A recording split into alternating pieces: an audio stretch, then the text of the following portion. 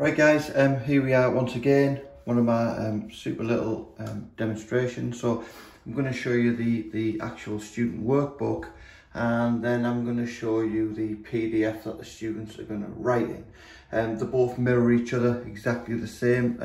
As you can see, just for the NEA, it's 124 pages at the moment.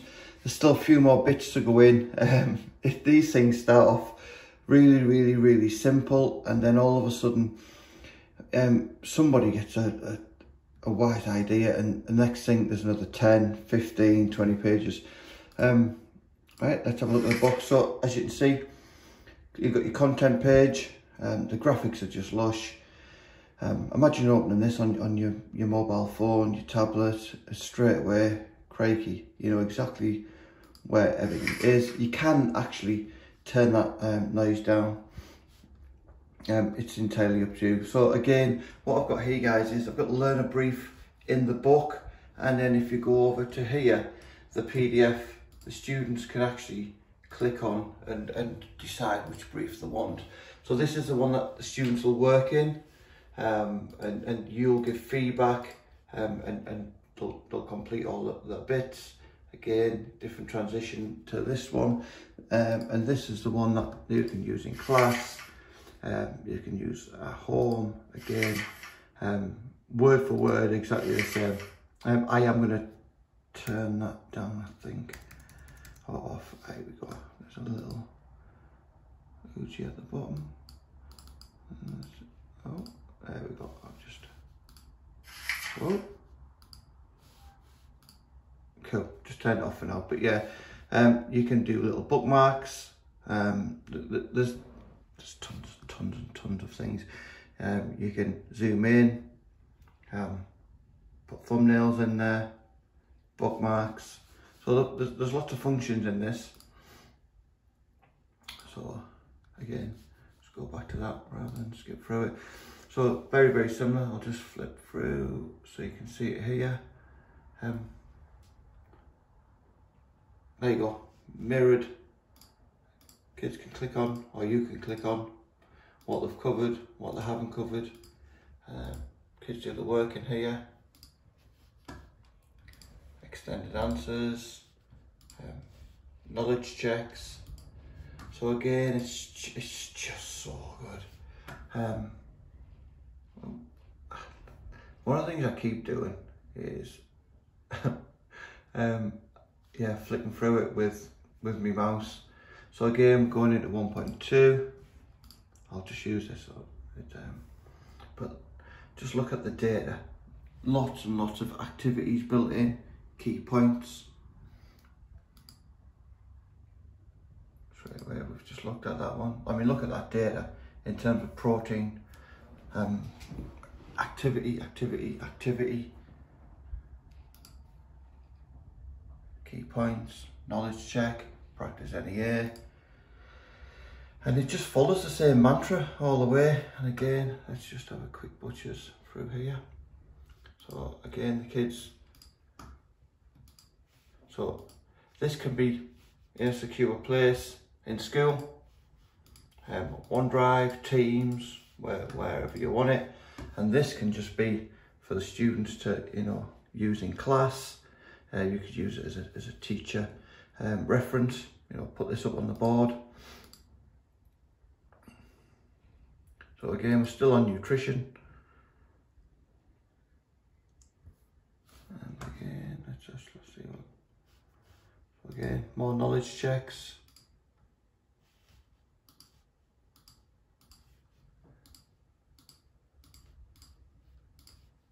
I'm having a game of noughts and crosses, but yeah, you can at home, you get the gist. Oh, I said I wasn't going to do that. Honestly, I'm a bit of a klutz sometimes. Again, special diets, look at this data.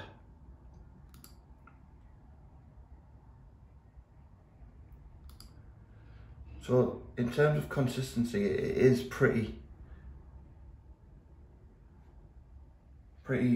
good the way it flows. Again, in terms of supporting students' knowledge and understanding. but all of these different activities. And again, the activities could be something you set for homework. I mean, once you've got it, you've got it. You do whatever you want with it. The thing we love about this software that we've kind of purchased is it emails us every day or whatever we want really, and tells us who's logged in. So whoever's purchased this will get a unique password and get a unique login, and then it'll let us know. And if there's someone on there that hasn't had that, or that there's a funny email lurking around, well, yeah, that person will get an email and asking them why they've got this. So yeah, and that's just to stop people being naughty like they have done in the past. So let's keep going with the positivity. So again, for me, by far, I think this is the most complex of them all, which is the dish proposals. So we've got things like the advantages and the disadvantages. This is how I like to teach this. So the students kind of make conscious decisions based on the advantage of using this would be this, the disadvantage of using it would be this, but linking it to the brief. Look at that. I mean, again, when we start looking at the ingredients that we're going to use for our dishes, we've got a quick pinpoint of, I'm going to use this because it's in season here, you know, and the students can then start looking at the different ingredients that they're using and seeing if they are in season or if they're not.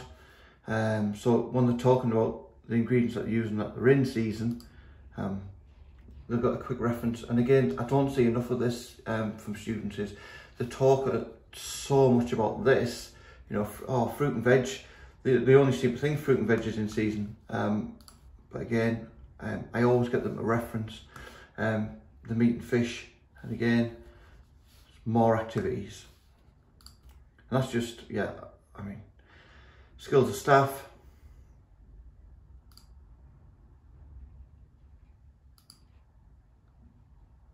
Even the different qualifications. So again, if you're doing things like, I've got a few students who are doing desserts rather than main meals.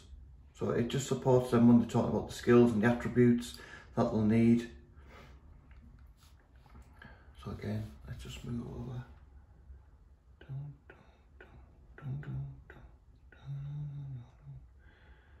So as you can see, students can work in these, work in these, work in these, and all this, again, in some respects, supports the exam as well. Oh, I said I wasn't going to do that, and guess what, I've done that. Right. So again, we're looking at equipment. So I get the students to think about types of dishes, what's the most important piece of equipment, and discuss why. Again, linking it to the brief.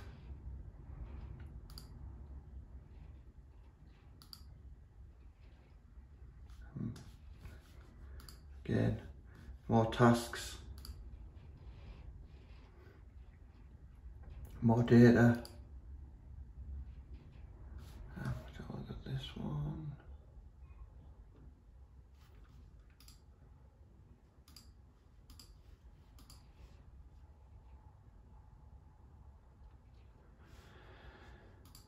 Again, write a TripAdvisor review of the bistro. I mean, and it just gets the students thinking about them, the important parts before they ever go at, oh, look at, I'm going to knock myself out in a minute. Look at that, I mean, just lovely. More knowledge checks and more tasks.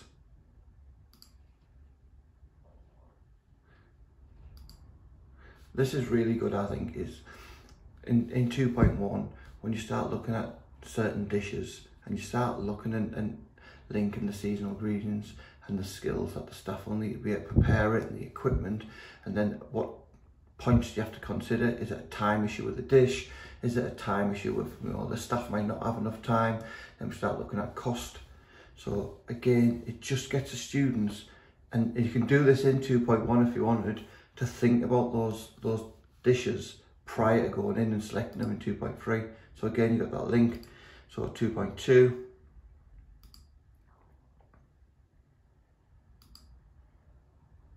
Let's have a quick butchers on here. No more cumbersome Word documents. The kids can print these out when they're done, and those notes can, you know, they can use their own notes then. So again, knowledge checks, modification of dishes.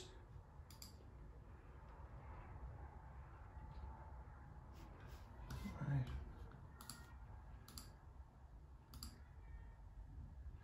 Customer needs, straight into organoleptic, couple of activities, more work on organoleptic, sight, sound, touch, production plan. I just need to pop that in. And then there's another section that we've added, and this is what's took the slight delay, is there's so much. What's high skill, what's low skill, what's medium skill.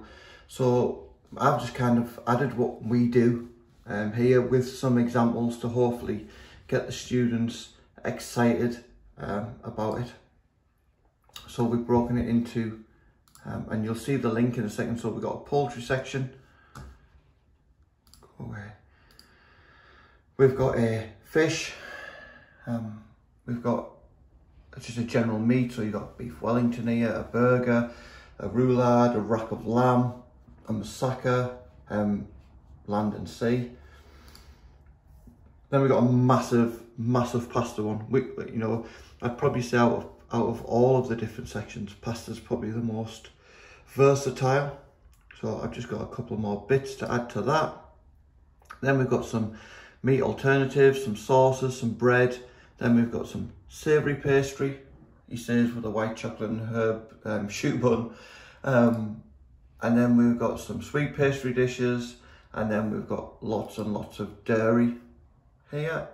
And then there's another section on food presentation. And again, if you've ever been to any presentations I've ever done, I'll talk a lot about a blueprint.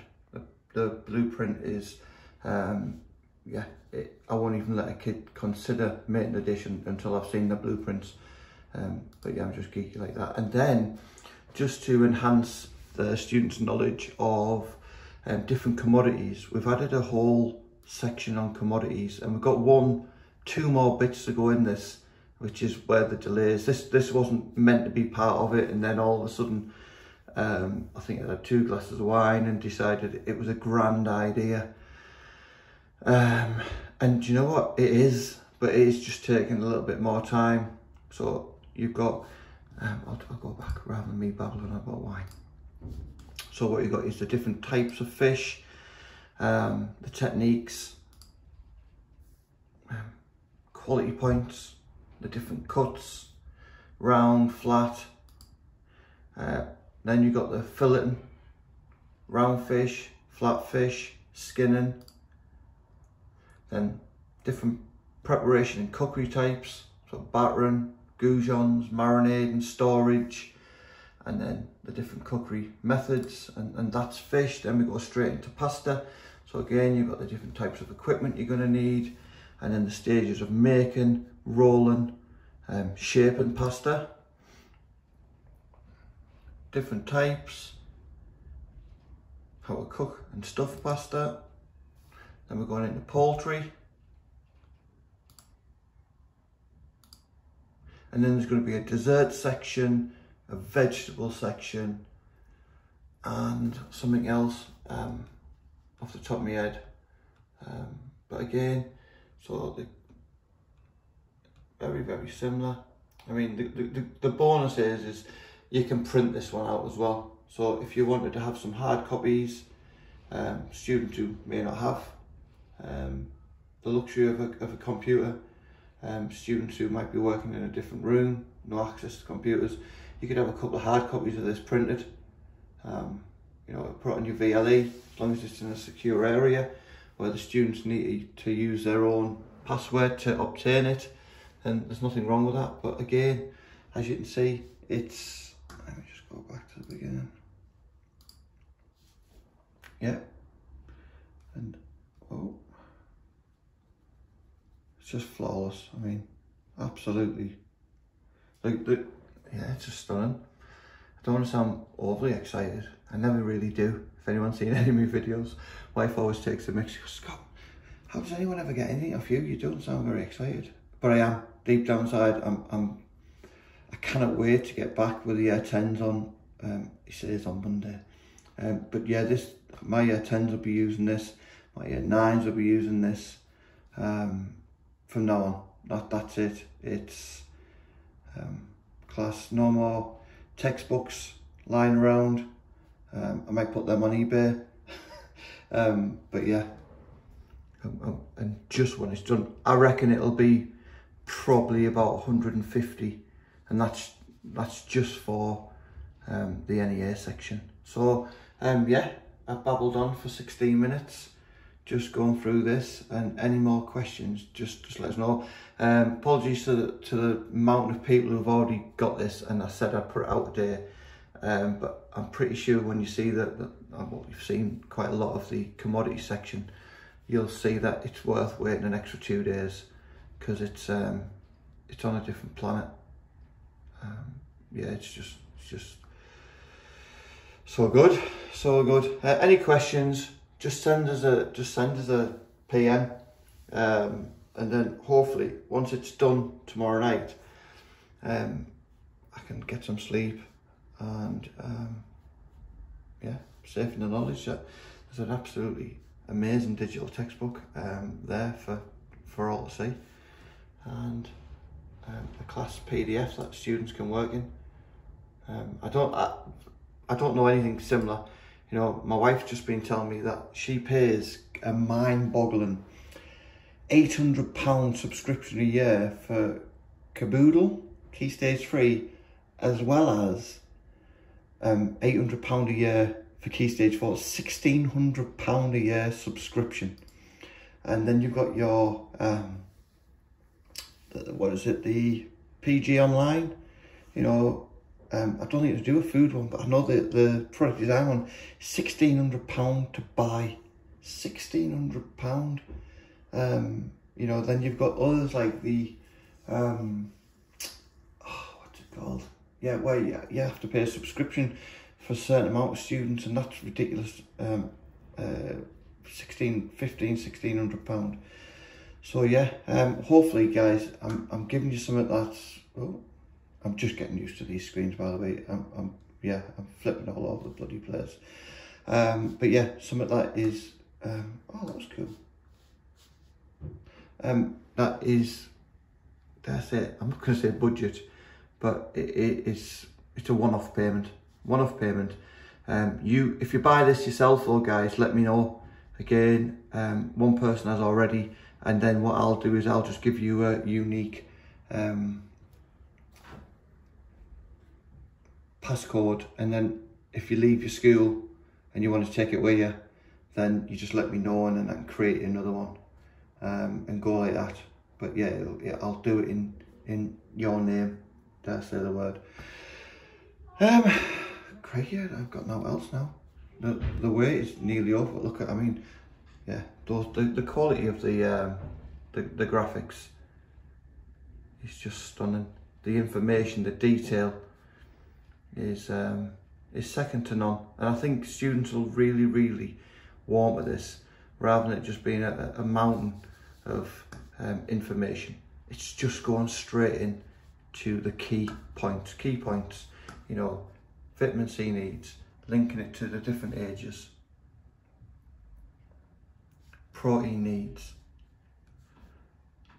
So yeah, oh, I've babbled on for 20 minutes now. Right, bye.